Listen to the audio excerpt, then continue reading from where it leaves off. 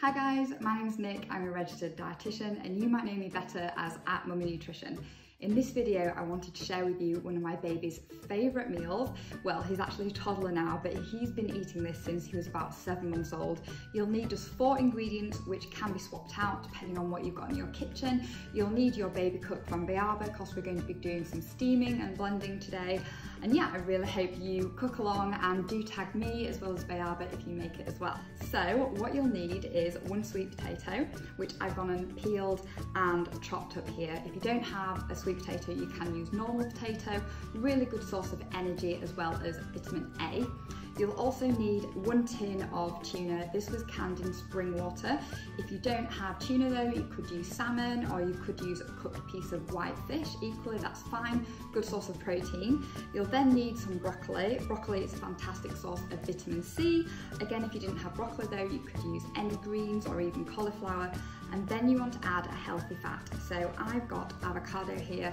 When I haven't had avocado in though, I've used some olive oil, so about 1 to 2 tablespoons of olive oil for some healthy fats, or even mayonnaise. So my baby can't have eggs, so he has a plant-based mayonnaise, but they all do the same job. They add a lovely depth of taste and some healthy fats. So step 1, you want to get your baby cook and you want to pop in your sweet potato and broccoli. You then want to fill the reservoir to level 3 and that will cook it for 15 minutes.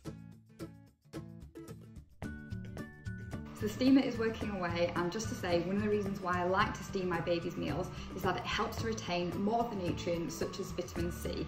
So the baby cook has just stopped steaming and all I'm going to do is discard the cooking water, pop the sweet potato in a bowl here. I never blend sweet potato because it tends to go quite gloopy, but what I am going to do is blend the broccoli with my avocado and my tuna.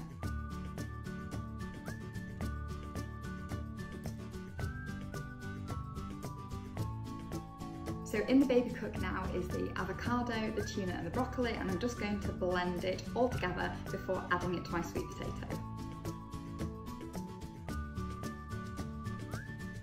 So this is the finished dish, my sweet potato and tuna mash with broccoli and avocado. All I've got to wash up is this, and I'm going to serve it in the Beaba plate, the silicone plate, which is fantastic because it sticks to the high chair underneath. And then the leftovers I'm going to put in one of these glass jars, or if I was taking it for a picnic outside, I would put it in one of these plastic pots. Portion wise, it depends on how much your baby eats, but Henry, this would usually serve about 4 portions, and it is freezer friendly as well. I really hope that you enjoyed this quick video, and do let us know if you make it as well. Bye!